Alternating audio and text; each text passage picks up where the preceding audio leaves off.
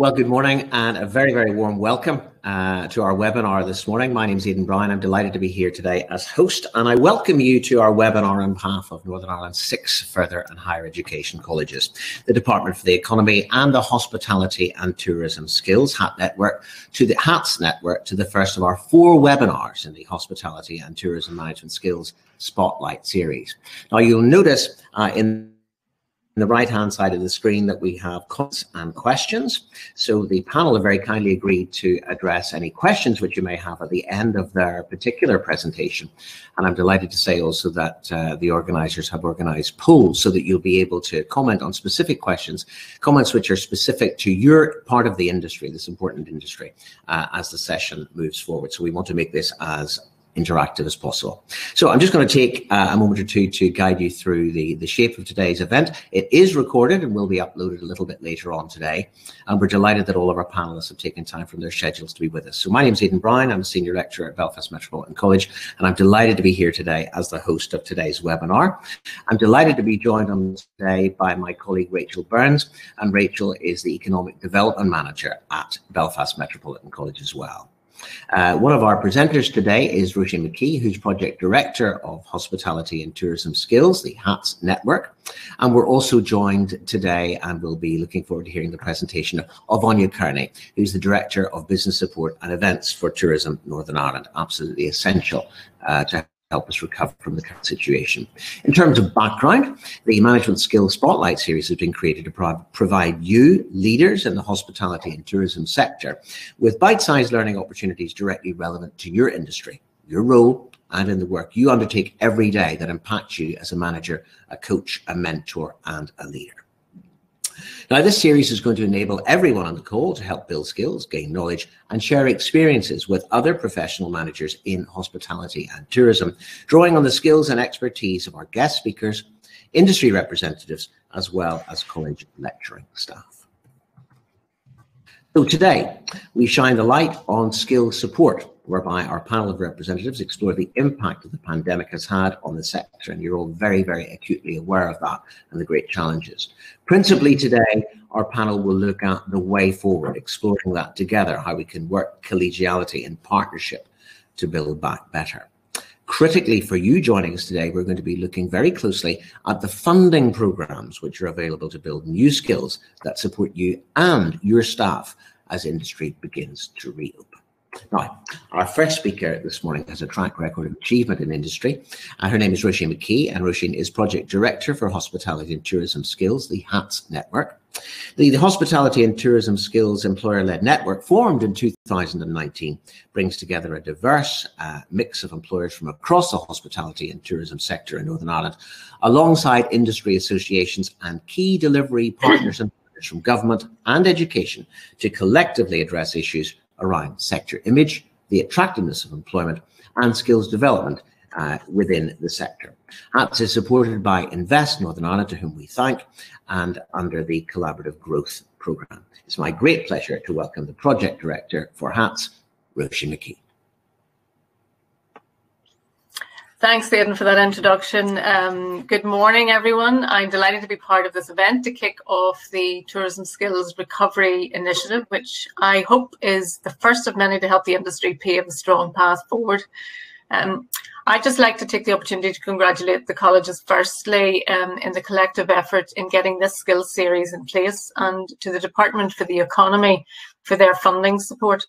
It's certainly a very welcome initiative as our industry prepares for recovery.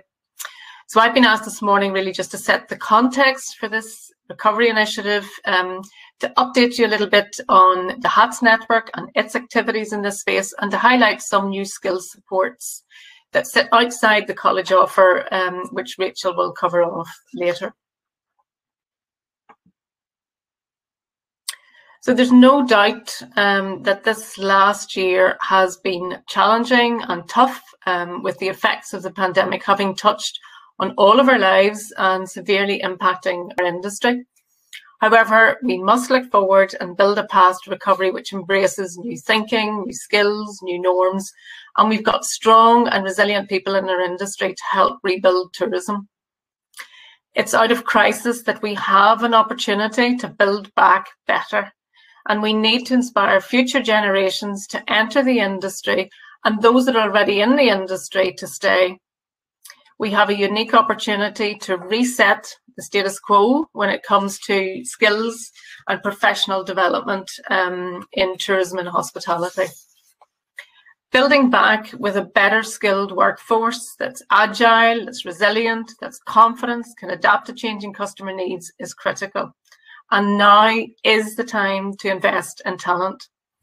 Each and every one of you as managers has a critical role to play in that rebuild to ensure that we emerge stronger from the crisis.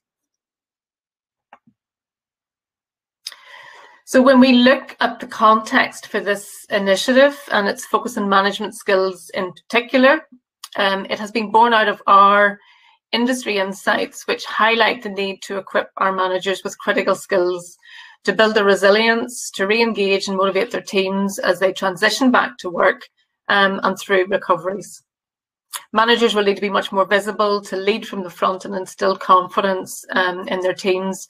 And I know that the college teams have worked to build the highlighted skills such as resilience, customer orientation, effective communication, emotional intelligence into this management series, which you'll hear more about from Rachel shortly. Aidan has touched just very briefly in terms of the HATS network, but just by way of intro to those that are not familiar with who we are and what we're doing in this space, HATS is an employer-led collaboration to help attract, build and retain a skilled workforce in hospitality and tourism. And we were formed pre-COVID and born out of a robust evidence base around sector skills needs pre the pandemic.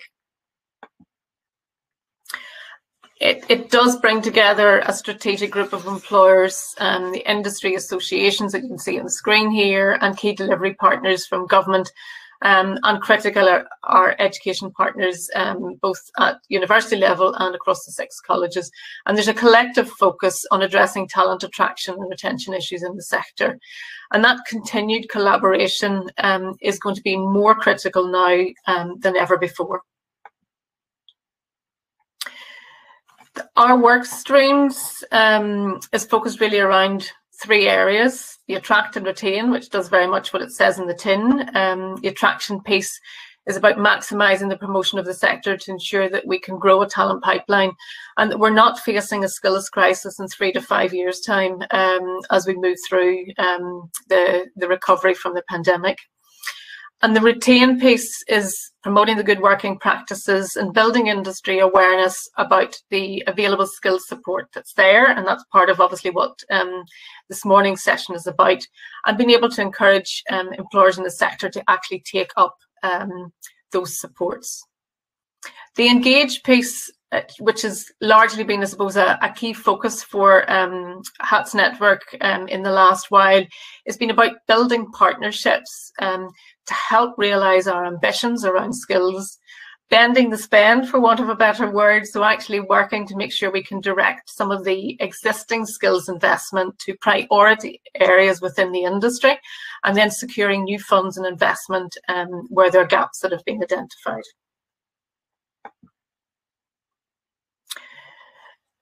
Pre-COVID, the sector, as you'll be well aware, faced a number of skills challenges, and they're particularly around sector attractiveness and retention. And the pandemic has only worked to actually amplify many of these. Our recent insights highlight a need to focus efforts on upskilling and reskilling to retain talent in the sector. We also need to address emerging skills needs as a result of the pandemic around management skills, adapting to changing customer needs. We've got much more conscious consumers, higher expectations. Hygiene measures are important, and digital skills, to name but a few. There's also the need to balance some of these short-term supports with also a look at keeping our eye on growing our future talent pipeline, especially in light of the reputational damage that the impact of COVID-19 has had on the sector as a viable career choice. And it will be good to hear your perspective on the challenges that you face and foresee. And we have some poll questions built into the session this morning for you to feedback on. So I did note that one of the strands of work within the HATS network is about engage, and that engagement is very much at a strategic level. And in that space, it's been focused on influencing and informing the skills funding and the interventions to support the sector skills needs in the short term, but also in the medium to longer term, such as this particular initiative, and also a feed into the apprenticeship recovery plan and the tourism recovery plan, and the longer term Northern Ireland skills strategy, which will be coming forward from the Department for the Economy soon. And we hope that these will bring forward further supports for the sector to help it rebuild in the months and the years ahead. We've recently launched, which some of you may have had access to, a skills funding guide to raise awareness and ease of access to the range of available funded supports that are actually there to help businesses invest in talent. And you can access a copy of the guide in the linked documents as part of this session. I don't want to steal Rachel's thunder because I know she's actually going to be sharing with you some of the specific supports that are available from the colleges. However, I do want to touch on a couple of wider supports that are detailed within the guide and others that have come on stream just fairly recently. So apprenticeships have a crucial role to play in rebuilding tourism. For those of you that are familiar with them, they offer structured progression routes, which can support career development for existing employees, as well as supporting a future talent pipeline. An apprenticeship recovery package with financial incentives, as of yesterday, has just been extended for another year due to the ongoing restrictions and businesses not being able to access that support. And its focus is very much in supporting the retention of apprenticeships for businesses that have them, but equally financial incentives to be able to support the recruitment of new apprenticeships. And those details are all in the skills funding guide, so you can get the details and the monetary value that's attached to that. And I know one of the issues that we have as a sector whenever it comes to apprenticeships at the moment is really the all-age funding for apprenticeships is still a barrier. However, I'm pleased to say that we're hoping to see change on that soon, as the Department for the Economy has made a commitment to removing age restrictions on funding to accommodate over 25-year-olds. So that's something we'll keep you posted on. As a result of the pandemic, we're seeing a heightened awareness on mental health and well-being, and we can't underestimate the impact that that is having on our people. There is funded support and resources for managers in this area. And what I have on the screen is really just a synopsis of the links to some of the supports that are in the skills funding guide that I've referenced. And I'd encourage you to look at this as part of supporting not only your team's well-being, but also in terms of building your own resilience going forward. It's important that in a post-COVID scenario that managers are creating an environment where it's okay to not be okay, and where people are not fearful or reluctant about sharing their vulnerabilities and expressing their true selves. There are many benefits to investing in the training for the individual as well as the business, not least the ability to retain talent by helping staff to refresh and upgrade their skills, which we all have to do now. And within that, you've got the benefits of being able to build the confidence, increase loyalty, motivation, and the morale, and a team that's much more engaged and productive, which is good at a team level, and it's good at a business, and it's good for us as a sector. And it's a way to attract in new talent with a reputation for investing in people. So any investment in talent that's made now will pay dividends, not just in the short term, but in years to come. The UK government has also just recently launched a Help to Grow scheme for businesses across the UK. The scheme has two strands, management and digital. The management scheme commences in June, and it has access to a 12-week programme which will be delivered by leading business schools across the UK. The digital scheme is due in the autumn, where small businesses will be able to access free and partial advice on how technology can boost their performance. And there's a link there in terms of where you can register now your interest on the Help to Grow website. For those that may need to recruit, Job Start is a new scheme which will help businesses with recruitment and training for new job opportunities. It's focused obviously on young people at risk of long-term unemployment, so 16 to 24-year-olds. The incentives within that is providing employers with £1,500 per job opportunity for setup costs and training, and it covers wages and related costs for a period of up to 25 hours per week. Again, there's further details that are provided on the link, and we'll be bringing forward through the HATS network a sector webinar on this specific scheme in early May with the Department for Employers in the sector.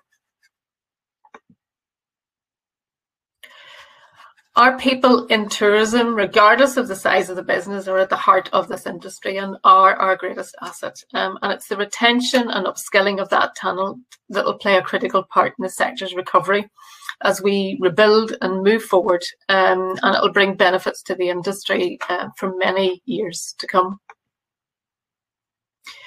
So as you're making your plans for reopening, and we hope a date is imminent, I wish you well in your preparations, and I urge you to take up the opportunities offered in this skills recovery programme and the other training supports to not only refresh and develop and hone your skills and that of your teams, but to build back better, to grow an industry reputation as a highly skilled and professional team and a place that people of all ages aspire to work in.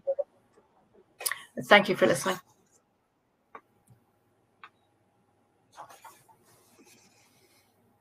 Thank you very much indeed, Roisin, for that brilliant presentation. I want to just pick up a couple of points. I know that you very kindly agreed to take a few questions at the end, but just I was taking some notes whenever you were talking. I find that just really, really engaging. You talked about how the industry is preparing for the recovery, and I noticed the from my point of view, slightly wry amusement, your tone whenever you said we're hoping for a date quite soon. I think everyone in the sector is hoping for that, and hopefully we'll get that very soon. But you talked about preparing for recovery.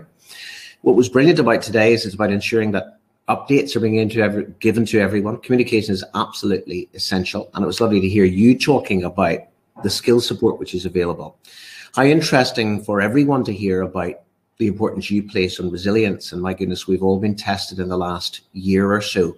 We at the Met were running a graduate academy for Microsoft that had taken 18 months to design that. It started on I think the 16th of March last year, and 4 days into it, we had to move everything online. That's just one small example of thousands of examples that people have had to embrace change.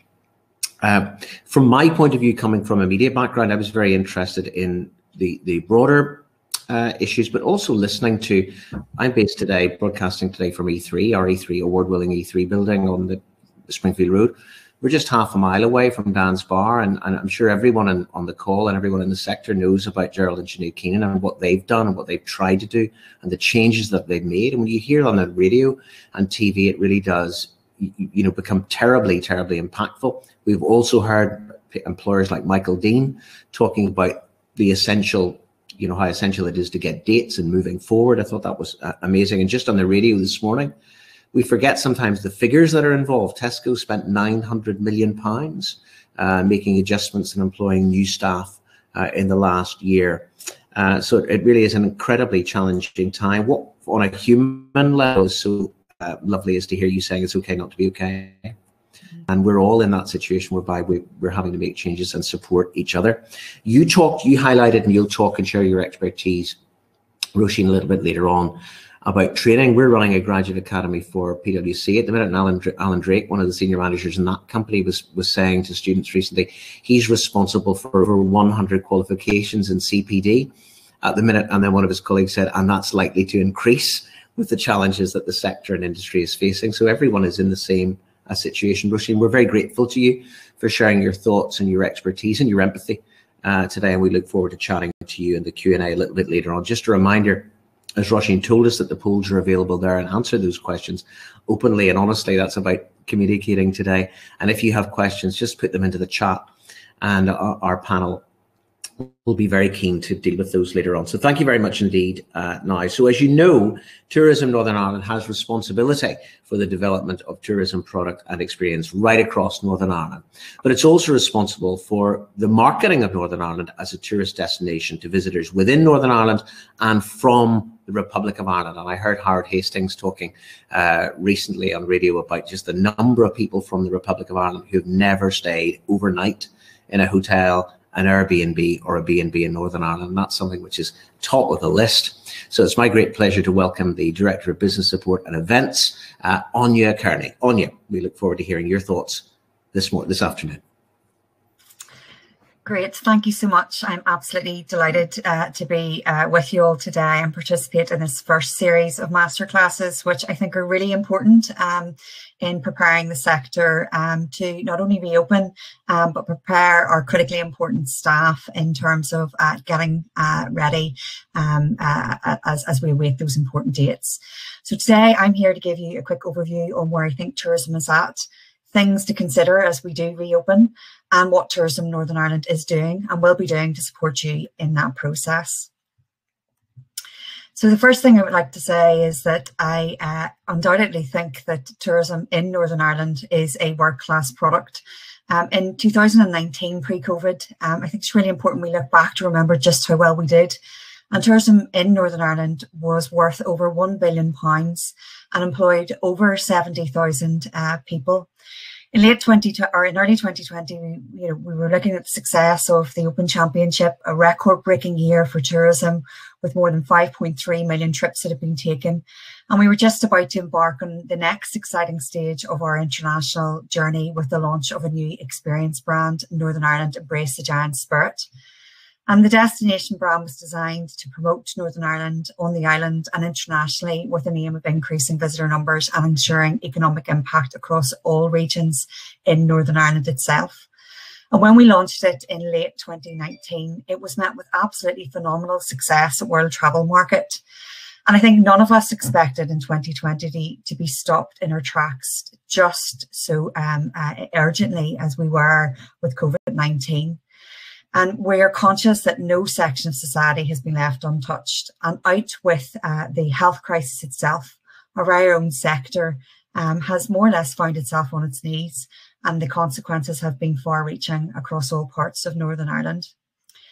But I think that it's really important for us to remember 1 year on that from this adversity that we have seen so many businesses using this opportunity to very much play out to that giant spirit that Northern Ireland is represented by, through innovation, diversification, and adapting to the new norms. I never thought I would see experiential tours moving from real life experiences to being able to be delivered authentically online, or to see conferences and festivals being reorganised to hybrid digital events combined with smaller live experiences that still met with very, very tight and safety conscious constraint operating environments. I never thought I would see alfresco dining becoming the new norm in Northern Ireland, nor seeing the level of businesses that have faced really, really severe health conscious operating environments still being able to deliver that service with an amazing giant spirit. And I think that what that is testament to is that the same strong, resilient sector that has delivered exceptional growth over the last decade has stepped up once again. I remember back to the time when I first came into the Tourist Board and we were talking about how we were going to put Northern Ireland on the map. And yet within 10 years' time, we had put Northern Ireland on the map. So I think many of you have been absolutely instrumental in that. And I applaud you in the leadership that already has been shown so far in what has been an exceptional and unprecedented year. And I know that you, when we look to reopening, that you will embrace the challenge that lies ahead of us with the same level of tenacity. This slide, sorry, I'm a little bit late in this, I suppose, was just to look to that whole side of innovation and what we actually have seen coming through over the last year. But I think as we look to the future, what has been remarkable has been the extensive and rapid vaccination programme being rolled out across the UK, followed behind with Ireland and other parts of the globe. And that gives us real hope that we hopefully will return to some form of new normal this year. What we do know is that consumer sentiment is really strong. And research is showing us that whilst many are still undecided about their holiday destination for 2021, they are dreaming of their next trip. And for many homes, the savings are at record high. For others, it's more about the chance of being able to escape, relax, and spend quality time with loved ones, and especially given how long it has been since people have been able to do that. When I look to when the markets opened last year, I'm really heartened, as Aidan has said, to the level of visitors that we saw coming from the Republic of Ireland. We saw that those levels rising by nearly 200%, demonstrating not only do we have a latent demand sitting in the Republic of Ireland market, but we have a real opportunity for loads of visitors that maybe never thought about Northern Ireland as a holiday destination before, thinking about coming here for the first time. And hopefully that will build us, a good solid platform to engage with them first in terms of coming to holiday here, but also to think about this becoming a repeatable destination that they will consider future holidays as well. And the other thing that we've seen that has been really remarkable, I suppose, is the uptake in terms of travel to rural, less discovered parts of Northern Ireland being in demand, and what has definitely been a newfound love of the great outdoors. And within this, what we have seen is definitely an emerging change towards more domestic local tourism. And I suppose with that, we see the all-island market as being a key driver, both to the short-term and the longer-term opportunity, as well as looking at closer to home markets such as GB being really important to that recovery. And within this context, we really need to focus on encouraging the newfound interest in staycation and shop local. We need to assist visitors in uncovering those hidden gems that many of them are very much unaware of. And we need to engage in an unprecedented level of civic advocacy in terms of helping people understand amazing experiences, people and places that we have to uncover. I would ask you to think about the role that not only your staff and your teams can play in delivering an exceptional service, but also in helping through social and digital platforms, people understand the hidden gems that they can find with the experience that you will have on offer, but also those wonderful experiences that they may be unaware of that might sit around you. One of the big things that we have found from our consumer research, both in the domestic market as well as within the Republic of Ireland market, is just how much of Northern Ireland remains to be discovered. We're all close to it. We're all aware of those lovely places that we can orientate people towards, as well as introducing them to the people that sit behind the stories. And I think there's a real opportunity for us to play our individual roles as well as our collective roles in being able to unlock that potential. But we realise that the road ahead will not be easy. And we see that people are looking for authenticity, they're looking for sustainability, safer activities, and even simple activities.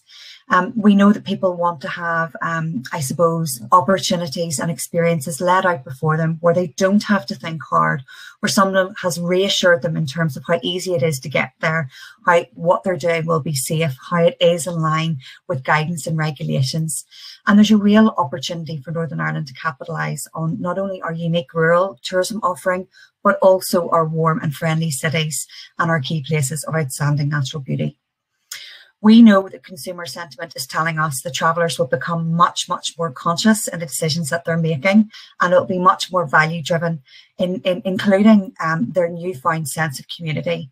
So people don't just want to be going and engaging in the things they're doing themselves, they also want to know about how that will be adding value to local community. So don't forget about that as part of your messaging. Our research is also showing us that reassurance is absolutely critical to conversion.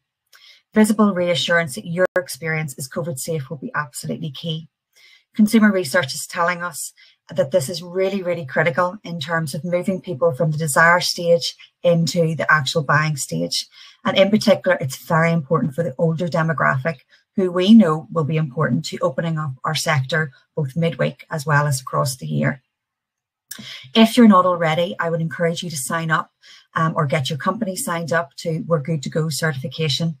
Again, our consumer research is telling us that it's a recognised independent verification of COVID secure operations, and it assists in giving consumers that reassurance and confidence they need to make bookings. Tourism Northern Ireland is deeply committed to rebuilding with you and reopening over the forthcoming months. We recognise how difficult it has been, but contrary to the views of many, we believe the business of tourism is far from broken. We have all proven that through collaboration, commitment, innovation, and most of all, our Jan spirit, that we can achieve against the odd. What I am certain of is that, like our recent successful renaissance, the people will be central to recovery and growth. As Roshing has said, people are our most valuable asset, and it's really important that we lead them through this period of change with confidence, with what I would say reassurance for they themselves, and also reminding them not only what we've achieved, but also what we can achieve as we work through this together. I believe that the dynamic, innovative, proactive, talented professionals that we already have within the sector, as well as those that we will recruit over the forthcoming weeks and months, will help us reshape and rebuild our businesses. We understand that businesses will not be able to operate as they did in the past, but they need to embrace the new opportunities that present before them and hope that that will build us back as a resilient and more tenacious sector for the future. We believe that Embrace a Giant Spirit positions us uniquely in terms of being able to capitalise on the opportunity at hand. We've been working with a lot of international experts who think that it is this brand that will really help us stand out, not only in the island of Ireland, but also across the international and global world. I think that what makes this brand really, really unique is that it's credible, and it has been built on what we know that is very, very special about us and what visitors are telling us sets our experience aside. The brand itself is not new. It's an evolution of the giant experience that we have been growing and nurturing over the last number of years. It will be critically important to survival, to revival, and to growth. So what I would say is that, it has been a while since everybody has been back in the business. Do refresh yourself with the materials, the toolkits and the videos that we have online on tourismni.com, and also use it as a way of inspiring and, exciting your staff in terms of the opportunity that we have in the forthcoming months ahead. I'll just remind you of the characteristics that really set us aside. And I think that these characteristics are the ones that, again, have been really, really important to the success that we've had and are going to be critical to the success for the future. So our big-hearted spirit, and so much of that comes from the generosity and the hospitality that we have been able to provide. And again, I would advise you to remind staff, especially those that are front of house, that even though that, yes, when we open, we will still have certain levels of constraints and operational conditions that we have to fulfill, but it's very much them, the personality, how they do things, the stories that sit behind that, engaging with the people that have set the quality of the experience that Northern Ireland delivers aside. That pioneering spirit, the fact that our imagination, our ambition, our hard-working perseverance is the thing that has brought us to what was such a successful year in 2019. And again, reminding ourselves that if we embrace the next 12, 24, 36 months with exactly that same spirit, that we will get through this. The legendary spirit, the stories, the myths, the writers, the poets, the heritage, but most importantly, the wit and the humour that we have, the fact that we have faced harder and darker times before and that we will do it again. And ultimately, the elemental spirit that probably has never been more important as it is today, as people are looking to get outside, to embrace the new outdoors. And even for those businesses that don't have the opportunity to maybe be part of a lush green hinterland, to remind that when it's positioning itself, that it can bring a little bit of the outdoors indoors through, a lot of the garden operations that it has, but also even if it's not able to do that, how it can also also help promote and advertise and sell the story of the wonderful places that we have in Northern Ireland that people can also discover. So I suppose from a TNI perspective, it's really important for you to know that we and the department are continuing to work to try and support you in reopening. The Minister for the Economy established the Tourism Recovery Steering Group back in April of 2020, and it has been an absolutely critical working group and steering group to input into securing things like the grants that have gone out to the sector, in lobbying UK government in terms of continued support for the different schemes that have been in place, but probably most importantly for developing up a new recovery action plan that's due to be launched in the forthcoming weeks ahead. It has also been able to shape the Economic Recovery Action Plan that was recently announced by the Department for Economy, which includes the development of a new sustainable regenerative tourism strategy that will focus on economic growth, social well-being and the protection of the environment in the next decade. This plan will allow us to develop and deliver industry-wide training to the tourism sector, as well as campaigns, additional funding to provide skills and capabilities to improve and grow the product and offering and the business model that sits behind those. We ourselves will be very much focusing on stimulating demand when the time is right. Much of our campaign activity has been put on hold, but we stand ready to react with a whole range of campaign activity that's been that's sitting ready to go as soon as travel restrictions have been lifted, if I can speak. We will be continuing with our always on digital and influencer activity, switching messaging from dreaming into planning in the next 2 weeks, and then hopefully with forthcoming dates from the Northern Ireland Executive, we'll move that very, very promptly from planning into booking. In the Economic Recovery Plan, you'll see that we've already had the commitment for a holiday voucher scheme, and we hope to launch that later this year, again, subject to the timing that's coming forward from the Executive. And we know that this will be critical in terms of boosting demand at the time that's right when those restrictions ease and the sector is allowed to reopen. And even though international travel has been put on hold, it's been really important for us to stay connected with our overseas markets. And that's why our business solution teams has been working very, very hard over the past year, engaging within the Republic of Ireland, GB and overseas markets through virtual conferences, events, including Meet the Buyer that's actually happening this week and is due to continue into next week. These events will allow you, the industry, to showcase what's available in Northern Ireland for future programmes and activities, making sure that Northern Ireland is well placed to be front of mind once international travel resumes. So what I would say is thank you to those of you who have been participating in that. We have had such positive feedback from the international markets and also from the DMCs that are programming on the island of Ireland. I would encourage those that haven't been engaged to get engaged. There's going to be a whole raft of activity that's rolled out across the space of the next 12 months. And again, all of it can be found on tourismni.com. In terms of supporting excellence and enterprise, I suppose one of the first initiatives that we did last year and will be continuing into this year is that we launched a new micro site, which was called the COVID-19 Support Hub. And it contained everything from guidance and funding streams, support available, guidelines for reopening, risk assessments, operational calculators, and details on both pre-recorded webinars that we already had run, as well as other webinars that we'd be running throughout the year.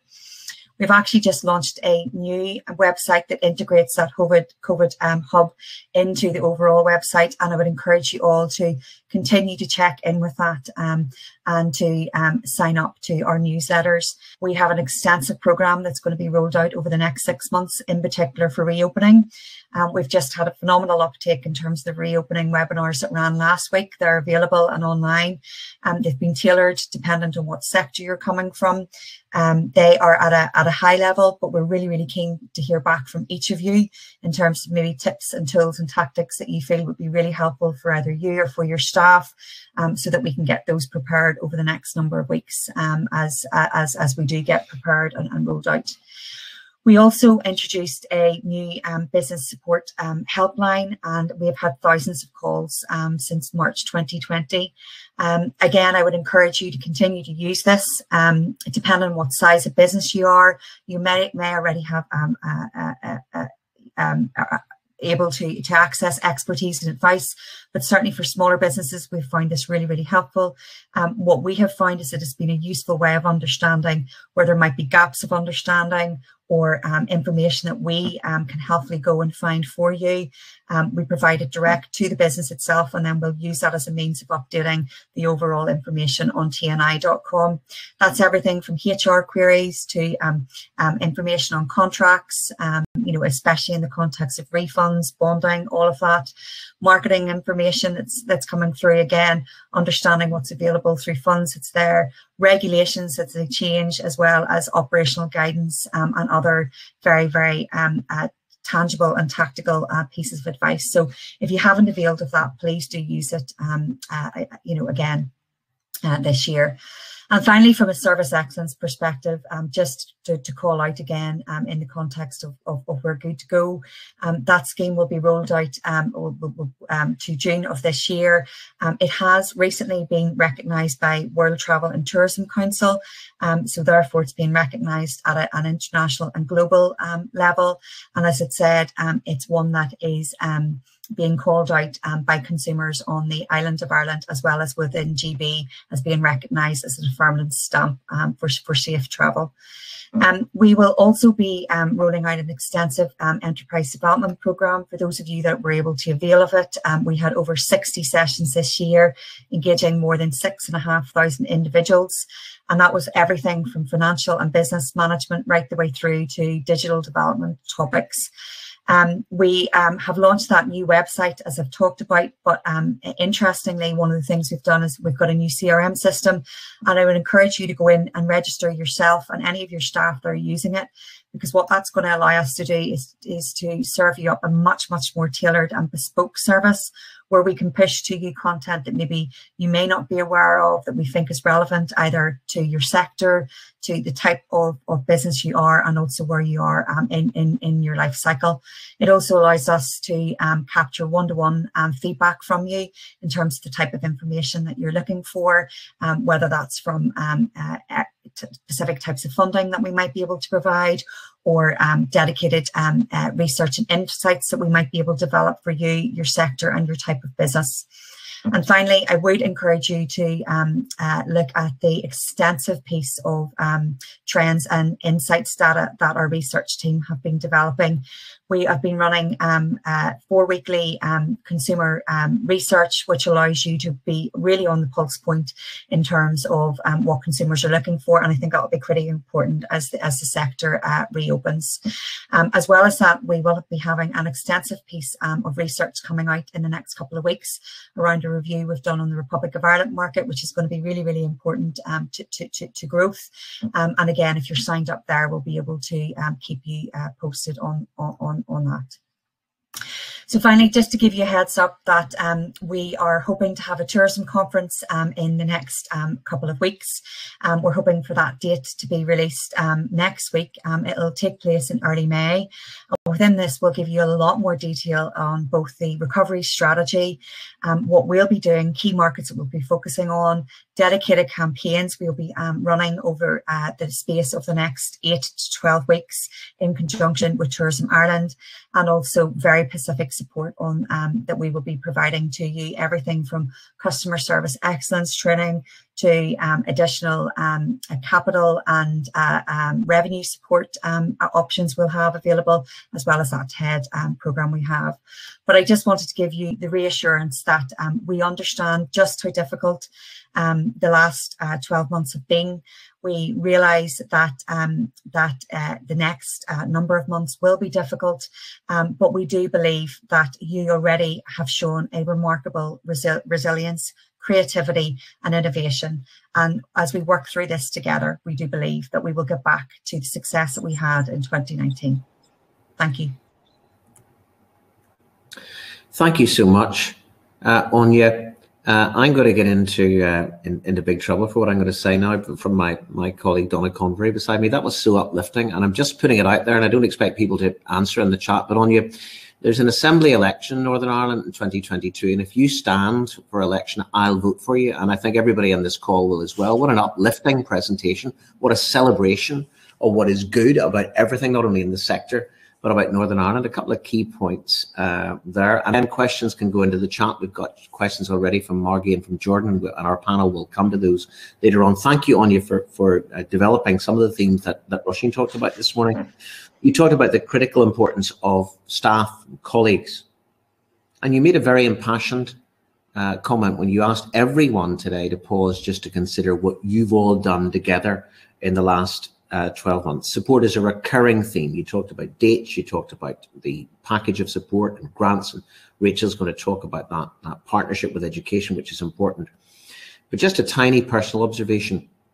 You talked about how no one in industry could have expected what happened in the year ahead. I was staying in Slieve Donard on the 16th of March last year, and I fully expected to be back there again, staying overnight at Easter. I didn't expect not to be. I can only imagine what you as professionals working in industry, supporting thousands of jobs and families with ambitious plans, and what you've said is a celebration of the tenacity, the resilience, the innovation, and that giant spirit which you talked about. I remember hearing Radio Ulster a couple of years ago, hearing Michael Dean talking for the expansion, talking about his desire for the expansion of cafe culture across Northern Ireland. Well, that's very much here to stay, and that's one good thing to come out of all of that.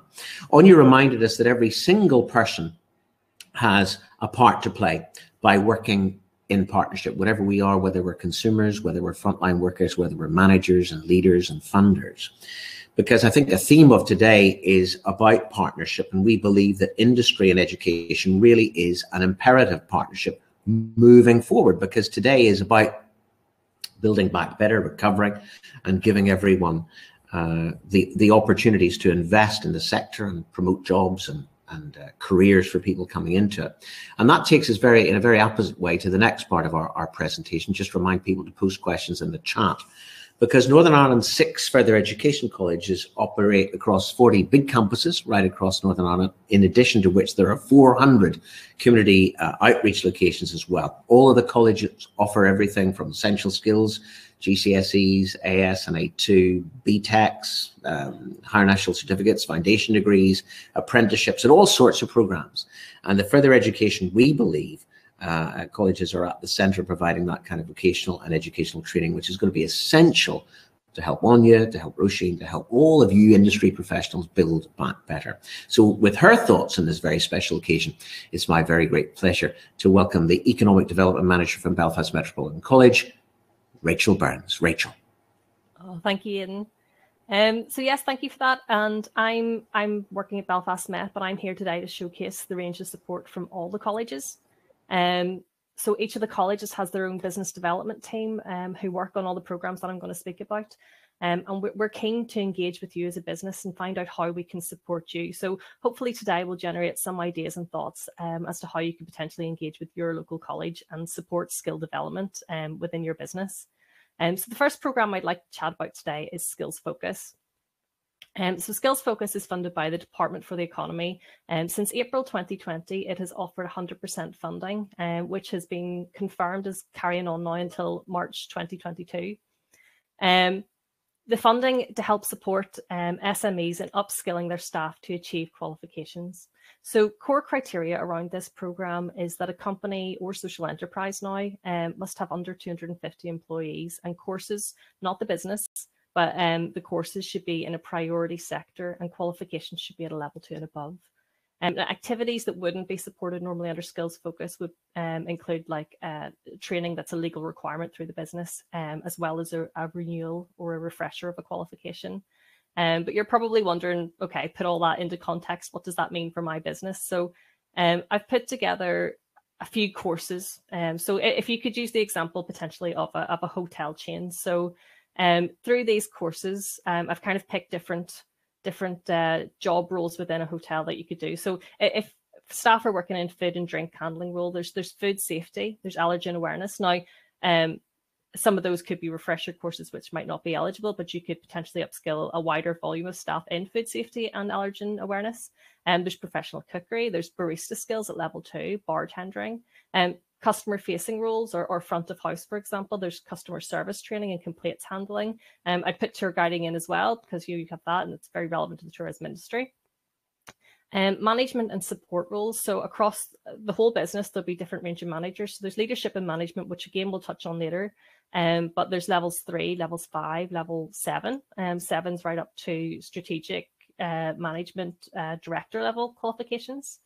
Human resource practice. So there's CIPD courses, business administration, accounting technician. So you could have your accounting technician institute, or I know some of the colleges as well offer bookkeeping, as well as then digital and professional marketing courses. So the range of levels for the digital and professional marketing is quite vast too. So you can have a start at level 2. Can take you through the social media channels, the basic digital marketing strategy, right through to the Chartered Institute of Marketing, which is levels 3, 4, and 6. And they all focus on strategy and use of the different technologies there. We also, there's IT courses as well. So right from spreadsheets, using Microsoft Word, using Microsoft Outlook, PowerPoint, all the way through to just, how to do different networking softwares, creating apps and software development courses could be really relevant if you're looking to develop a new platform through your business. A lot of the businesses have had to pivot over the past year due to COVID, so software development may be an option. And cybersecurity, because data has never been more important. So again, we have cybersecurity courses. Now, not every college will deliver every one of these courses. However, speak to your local college's business development team and they'll point you in the right direction. If you are interested in skills focus, if you get in touch with your local college, I'll have the details at the end of this presentation. And we will just come out, discuss your needs and prepare what we call a baseline audit, which is essentially an evaluation of the training needs and the skills requirements of your business. The business development teams will be working with multiple businesses. So if they have similar needs to you, it could be that you could join another cohort with other businesses, which provides a great opportunity to share ideas, network with each other, view how other businesses have approached similar problems, or alternatively, if you're a larger organization, what you could do is you could pull staff together and we could create a completely bespoke and tailored qualification just to your particular staff needs.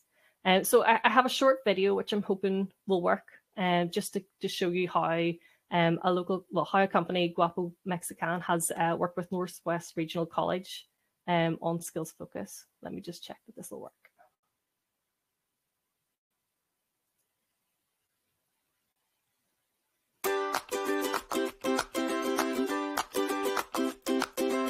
Guapo Fresh Mexican is a Mexican food outlet. We do fresh food every day. We pride ourselves on our food being fresh and homemade.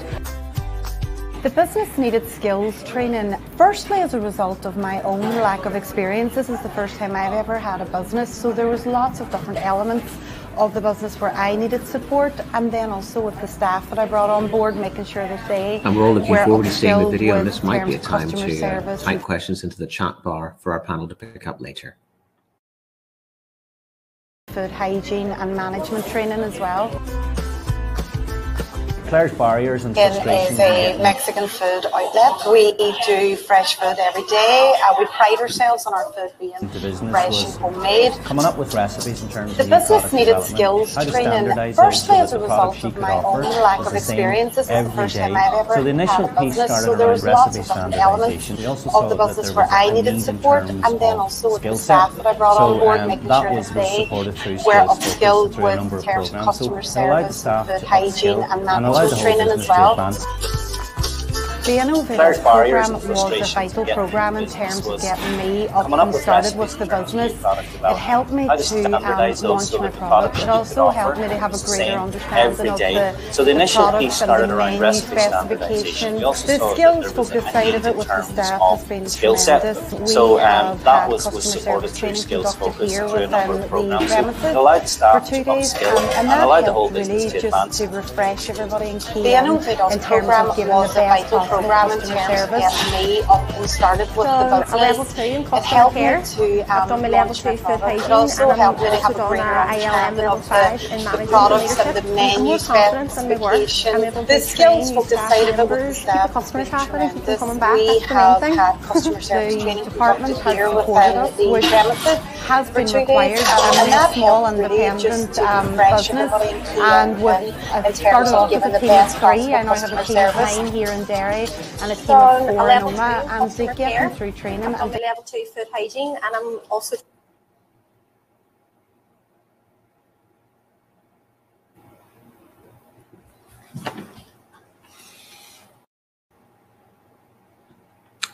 And I think, Rachel, that video has given a real flavour of some of the really innovative work which is going on in Northwest Regional College and other colleges right across the sector. 40 main college sites and 400 out centres working with employers on bespoke programmes and a whole range of courses which have additional qualifications to them, which will be of great advantage not only to those participating but the businesses as well. I'm not sure the video worked there for everybody, unfortunately. I think it was maybe synced up incorrectly, but I will add the link to it in the chat at the end of the conversation here. So Guapo Mexicano, they worked with Northwest College to upskill their staff in customer care and food hygiene, as well as leadership and management under Skills Focus Programme. They also then used Innovate Us, which is another program funded by the Department for the Economy, to help develop new food products. So Innovate Us, as I say, funded by the Department for the Economy, and provides fully funded training to help small businesses with under 50 employees embed skills that support innovation of a new product, process, or service. When you contact a college about Innovate Us, a member of their business development team will meet with you to discuss the idea about what you want to innovate and develop in the business. After getting a clear idea of your business need, what we'll do is we'll develop a project plan and align you with one of our delivery lecturers who will provide one-on-one training and show you how to create that new product, process, or service. You can have up to 3 projects, all with a maximum of 60 hours. And one of the huge benefits of Innovate Us is that the training is delivered at completely flexible. You know, it's at a time that suits you and works around your business needs.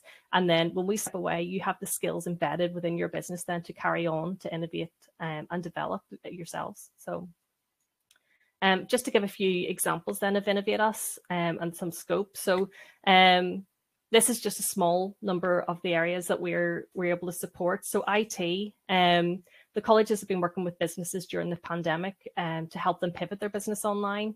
We've been showing companies how to use technologies to engage with customers. So for example, showing a training company how to set up a virtual learning platform to help them engage better.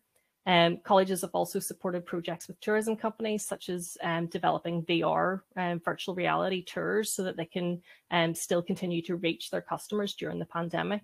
Podcasting has been a very big one recently to continue to engage with customers. Later on, we will have I'll point you in the direction of a podcasting skills session we have coming up as well.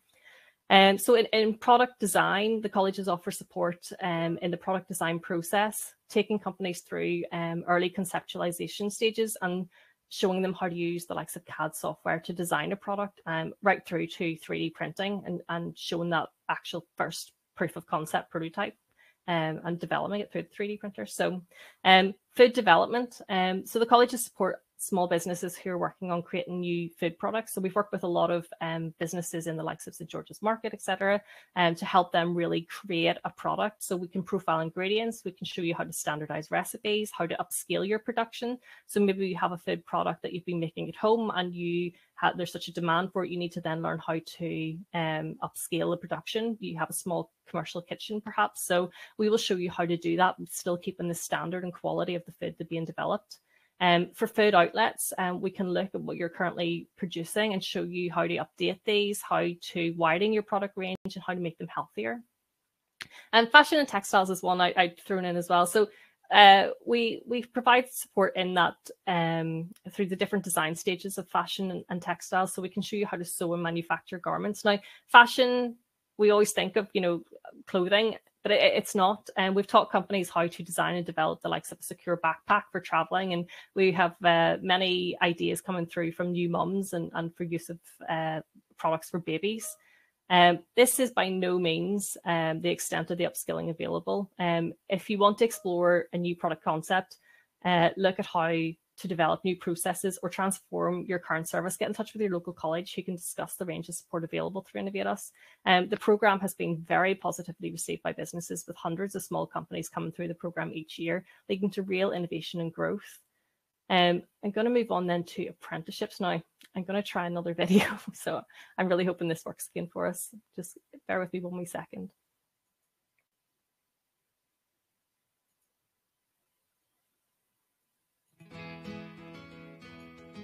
So I'm Max Johnson, I'm 23. I go to Belfast Met College and I'm also an apprentice chef at Shoe Restaurant.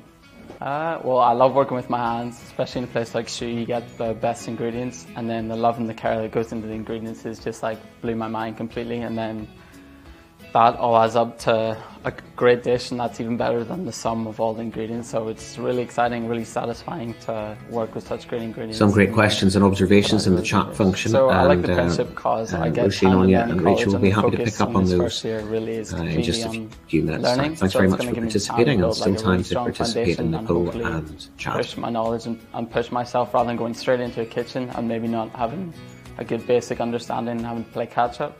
So you have 2 days in college and 3 or 4 days in the industry. So I love that balance. I think it's a great way to start. My name is Brian McCann. I'm the head chef proprietor of Shoe Restaurant in Belfast. The benefits of the apprentice for Shoe Restaurant is to give a great introduction to the industry, where they have a education 2 days a week through college. They get a qualification and they get 3 days real life experience with myself in the kitchen, working on amazing produce and a great team in a creative environment. The apprenticeship programme should fit into this industry because this industry needs young, vibrant, enthusiastic, passionate people, and it's a great opportunity for people to get on the ladder. I think for other employers it's an integral part of our business now. We need to be investing in younger people and giving them a taste of what the industry can provide them without really committing 100% at the start. Highlights, I did a competition in IFEX. I didn't maybe get the result I wanted, but the experience was just absolutely fantastic. And just, I don't know, just weekends in Shoe are just, you might get absolutely hammered like during work, but then sitting down with the guys after service and just pulling together as a team, it's just, the atmosphere is really, really good. Just get involved, just go for it, and then it's a year, so just go for it, and it's the best way to find out if it's for you. If you maybe do just a year in college and then you go to industry, you might find out this isn't what I want to do. But if you're in the environment and you're with a team, I think it's so much better for your learning as well.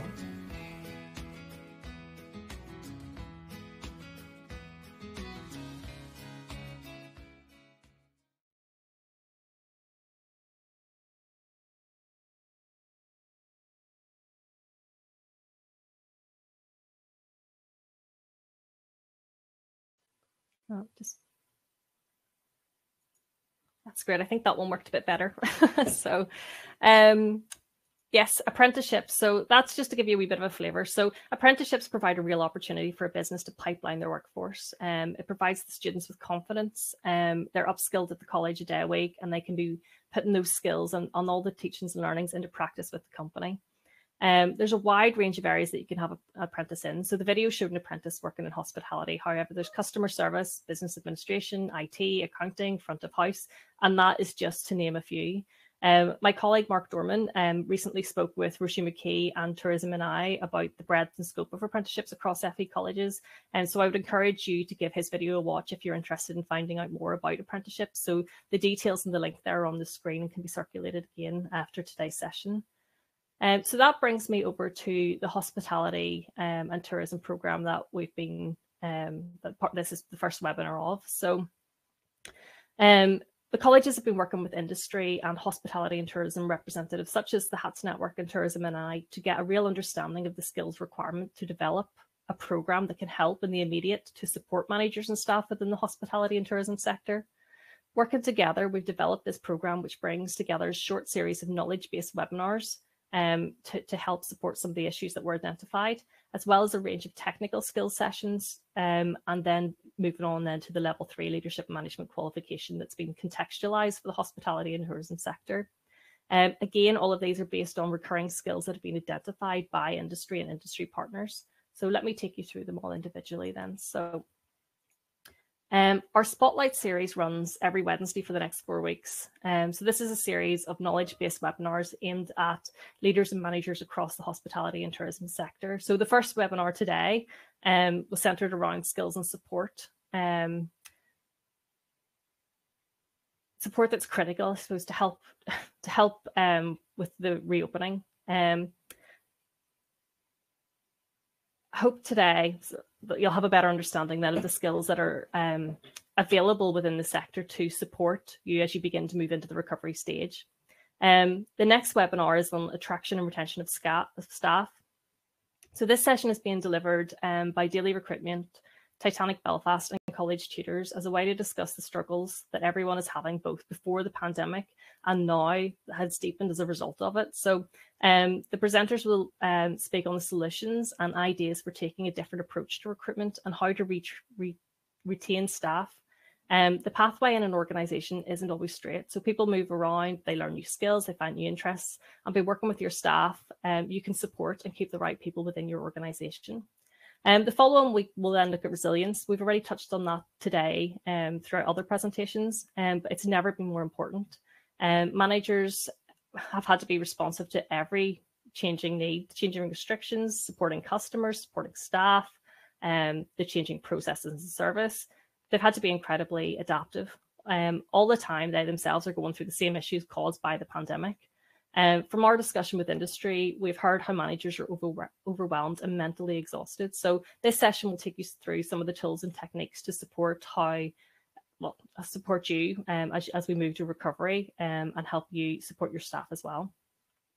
The final management webinar then is centered around the changing needs of customer service. Again, touched on earlier through Anya's presentation, but so much has changed in the past year and some of it will not go back to normal. Services have adapted to accommodate the lockdown and managers, when they return, will need to find that balance and engage with customers to work out what the new normal is and what service the customer is now expecting. There'll be many changes and expectations remaining around cleanliness and social distancing. So this session will take a closer look at how those changing expectations and how you as a manager can identify these and respond to them. I've got the link on the presentation there to where you can sign up for these. Again, this will be circulated at the end of the session. So the next part. So the leadership and management qualification. The colleges are all working together on the delivery of this qualification. So the qualifications have been designed to support managers in hospitality and tourism. The qualifications include we'll cover topics such as understanding leadership, looking at emotional intelligence and its link to becoming an effective leader, motivation and performance improvement, as well as communication and how that's an essential tool to become a leader. So all of these will put in the context of the hospitality and tourism sector, and not just the relevance to the sector, but also to the individuals on the course. So we will be looking at who's on the course and where they're working and trying to make it as relevant as we can to your work setting. The level 3 qualification supports practicing team managers and leaders who have to, I suppose now more than ever, who are leading people through organizational change. The courses are delivered online by each of the colleges across May and June. So you'll see from the table, it's maybe perhaps a little blurry there, but there's different structures and setup. So there's different delivery days. So we've tried to make it as varied as possible so that you can fit it in, at least so hopefully one of them will fit into your work schedule. To achieve the qualification, there'll be a short assessment required at the end. So also just to note, the funding is based on eligibility for skills focus as previously discussed. So what I would encourage you to do is talk to your college representative on the screen in front of me, and they'll be able to give you more information on the course and confirm your eligibility for funding. The final part then of the Hospitality and Tourism Recovery Programme is a technical skills series. So we looked at the management series, and that's very much about knowledge and developing skills and tools and techniques. But we felt that a practical element. So there's seven practical technical series that might not be for you as a manager. It may be that part of your team would be interested in it. But these will run throughout May and June. So you've got there's technology ones. So there's podcasting and looking at AR and VR. There's looking at different cuts of meat. So there's poultry, and then there's the cut it, quaff it one, which will look at lamb, I believe. There's baking, chocolatier, and cocktail making. So there is no criteria for that. So you don't have to meet a certain eligibility. It's just there's places available on a first come first served basis. So I would encourage you again to look at the website and get in touch with each of the colleges who are holding them. What I would like to do just before I end is I'm going to try and see if we can get that last video to work, the one that wasn't working at the beginning, just to see, because I think it's worth watching. So just bear with me for 1 wee second and I'll try it one more time.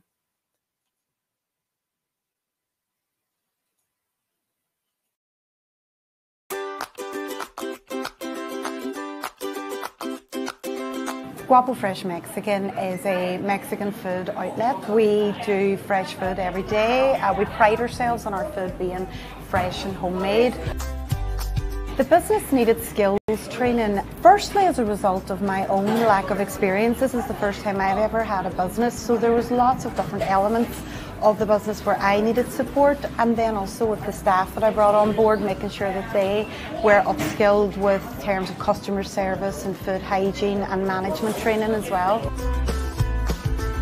Claire's barriers and frustrations in getting into business was coming up with recipes in terms of new product development, how to standardise those so that the product she could offer was the same every day. So the initial piece started around recipe standardisation. We also saw that there was a need in terms of skill set. So that was supported through Skills Focus and through a number of programmes. So it allowed the staff to upskill and allowed the whole business to advance. The Innovate Us programme was a vital programme in terms of getting me up and started with the business. It helped me to launch my product. It also helped me to have a greater understanding of the products and the menu specifications. The skills focus side of it with the staff has been tremendous. We have had customer service training conducted here within the premises for 2 days, and that helped really just to refresh everybody and key in terms of giving the best possible customer service. I've done a level 2 in customer care. I've done my level 2 food hygiene, and I'm also done a ILM level 5 in management and leadership. I'm more confident in my work. I'm able to train new staff members, keep the customers happy and keep them coming back. That's the main thing. The department has supported us, which has been required. I'm only a small independent business, and I started off with a team of 3. I now have a team of 9 here in Derry and a team of 4 in Oma, and to get them through training and to have the support and funding has really helped me to deliver training that without possibly I wouldn't be in a position to offer to the staff.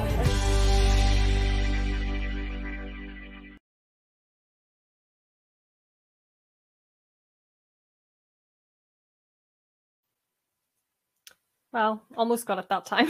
So, okay, well, just to round up. So, Skills Focus, brilliant program. There's huge potential across every organisation. We would really encourage you to come in and talk to your local college. We're not just limited by skills. The colleges are there. They have a wide breadth of programs. I focused in on the skills ones today, but we have a lot of innovation programs. We have, there's come and talk to our students. We have student projects, student placements, as well as apprenticeships. I would really encourage you to come in and talk to your local college and see what support's available. So I've put the contact details of each of the business development centres at each college on screen now, and I would encourage you to make a note of them and contact them. But again, we'll circulate this afterwards for you. So thank you. I hope that's made some sense for you today, and hope it's maybe given you some ideas about how you can upskill some staff within your business. Thank you. Thank you very much indeed, Rachel. I think the opportunity to see that video twice has got us all ready for lunch. And I see one comment in the chat, which is from Jordan, who says he lives very close to that fabulous restaurant, and he's giving us the thumbs up on that. That's quicker than TripAdvisor. But Rachel, thank you so much for presenting today and giving an outline of all of the support that's available, one of the first things that Rachel said today was, what does this mean for my business? And on the screen now, you can see the names of people who can help, their contact details. And I think it shows that with 40 main sites and 400 out centres, there are people there with expertise to help you grow and develop your business as you grow back better, as both Roisin and Anya talked about earlier on. I suppose Rachel talked about entry-level IT, CPD, and one thing that is possibly a benefit of the current situation that we're in is, while Rachel pointed out that not every college has expertise in all of these subjects, with Teams and Zoom, wherever we are across Northern Ireland, we can join in the courses which are going on and listen to mentors and have a response to that. So we're going to move now to our question and answer, and we have a couple of really good questions there in the chat. And Roisin, I wonder, would you go with this one first, please?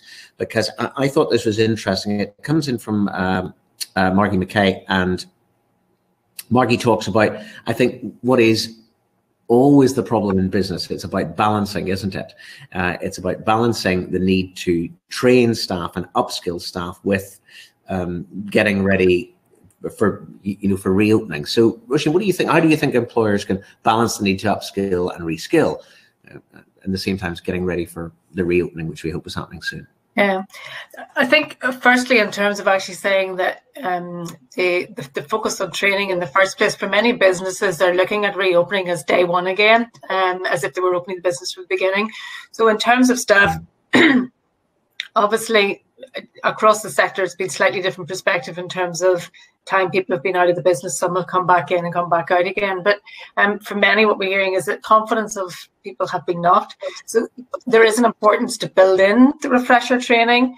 And in terms of that balance, I think just picking up on Rachel's point just at the end, is it's important to engage and forge a relationship with your local college. There's a lot of support that they can take and do in terms of helping to assess what your skills needs are, the programs that are there that are available. I talk about having skinny qualifications and big fat qualifications. Not all of the training, there's much more of an appetite for these short, sharp, bite-sized chunks of training. And again, some of that is available either completely online. I know there was a reference there as well to sort of customer service, and maybe a plug for one of the ones that Anya had mentioned as well. You know, there's a 60-minute World Host 2020 program that's available that is fully funded through Tourism NI. So I would say make yourself aware of actually the supports that are available, forge that relationship with the local college, and look then at the flexibility for say programs that can help to support that bite-sized learning.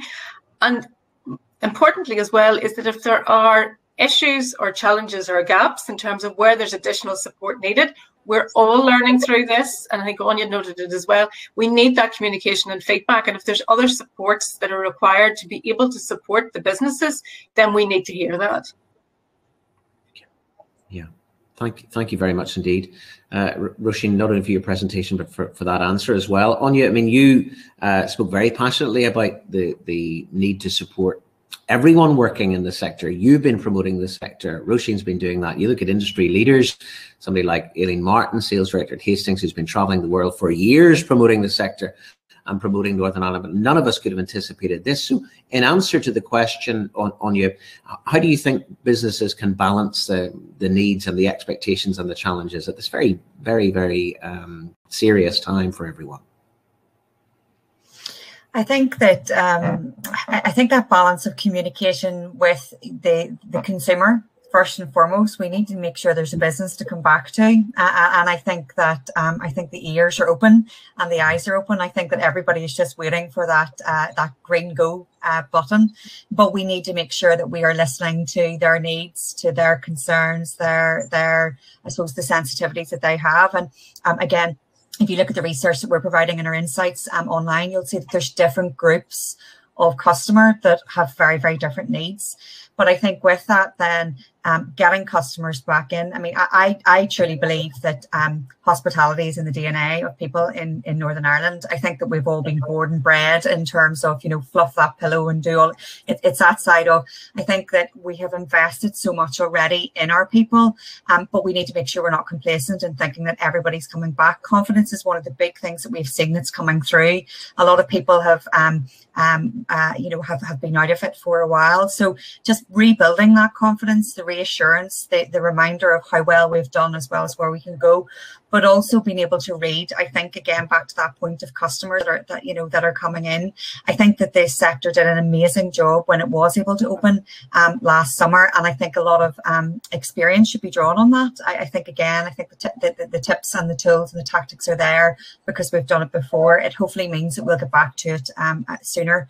But I would say, as Roisin has said, it is about starting from zero again, and we can't just think that because we're opening. And this is one of the big things that we have been advocating for with government, which is to say, yes, we want reopening dates ASAP, but you also need to give us time to know when they're coming so that we can get our people prepared, we can get our businesses prepared, but also that we can get our customers prepared for knowing, you know, what the operating environment is going to be like when they do get back out and are able to re-engage. So it's always that balance of the three. It's a critical point, isn't it, really, Anya? It's about re-educating everyone. The way we go for that quiet drink or that quiet cup of coffee or that Sunday lunch is dramatically different, not just for the next month, but for the foreseeable future. A lot of nice comment in the chat there. Carolyn McNeese is saying how much she's enjoyed the seminar, and Margaret talking, among others, about the great work which has been done by Guapo. I wonder, Roisin and Anya, could you talk about, there's a question from Jordan about restart grants, and would that be something that you would be able to direct people to more information on or further information on about financial support for employers? That particular one that Jordan has mentioned in terms of restart grant, it's not one that I'm familiar with. The one that I did note, obviously, is the Job Start scheme in terms of for recruitment. Anya might be better across the grants piece than I am. Yeah, at the present moment in time, we don't have confirmation on grants, but I do know that it is being discussed across a range of different departments. I know that there's what's currently being looked at as to the existing grants that are there as to whether or not they can be adapted in the context of reopening, and also plugging, I suppose, the holes of not all sectors we know have been affected in the same way, nor will they be affected. You know, some types of business, depending on their size and scale, may be more heavily impacted than others. It is one that we ourselves are currently looking at, and it'll be one of the things we'll be hoping to announce at that tourism conference I mentioned, and the date will be mid-May. So do keep your eye on that, because there'll definitely be support coming from ourselves in that regard. Maybe not to the same level and extent as the schemes that have been planned there in England, but hopefully that'll be picked up by other government departments in the round. Well, thank you very much indeed for that, Anya. But Anya and Roisin and Rachel have been talking about and showing just how flexible the response from everyone is. And I would just echo Anya's words there about keep an eye out for the conference, but also keep a look out on a reliable news organisation and its search engine, because things are changing, possibly not daily, but weekly. We'll keep a very, very close eye on that. Rachel, I don't think there are any other questions, but there would be just anything in conclusion that you would like to add just from the 6 colleges' point of view in terms of what they can do. Yeah, just when you were chatting as well about you know, flexibility as well, I'd be keen, I think, reiterating what I said almost, but about talking to your local college. But when it comes to the likes of skills focus and setting up courses and programs, you know, we can provide flexible delivery. We can look to delivering, you know, a full week, you know, where the training's done very, very quickly, very condensed. We can look to evening sessions, we can look to day sessions, we can try and be as flexible as we can to try and help support businesses to upskill their staff. So I just think keep that in mind, and as I say, come and talk to your local college and we'll try and make a solution that works for your business. And that's what this is about. It's about finding solutions and us working together and being innovative and looking forward so that we can, as Roisin and Anya and Rachel have said, build back better. Just one final observation that I had about you. I just thought listening to Max talking about food was like listening to poetry. What an enthusiastic young man. And both Roisin and Anya talked about that, you know, the critical importance of people, not only in front of house, but those preparing food. That guy loves what he does. and everyone in the sector does that, and we're going to need everybody to work together to really make this happen for us. Lots of further events that you can tune into. Contact details will be on the screen shortly. On behalf of the organisers, I want to thank everybody for joining in today. So many people have worked to ensure that this is run smoothly, so we thank all of those. We're aware and we thank our contributors for taking time from really busy schedules at this particularly hectic time, for sharing their thoughts and experience today to improve communication. The marketing of Let's Do Hospitality and Tourism Recovery Programme, everyone at the 6 colleges, and I'd like to thank Donna Convery and the whole team here at Belfast Met who facilitated this event. And we thank you for joining us and hope that you'll be involved in further events in the very near future. Thank you all very much indeed. Thank you. Thanks.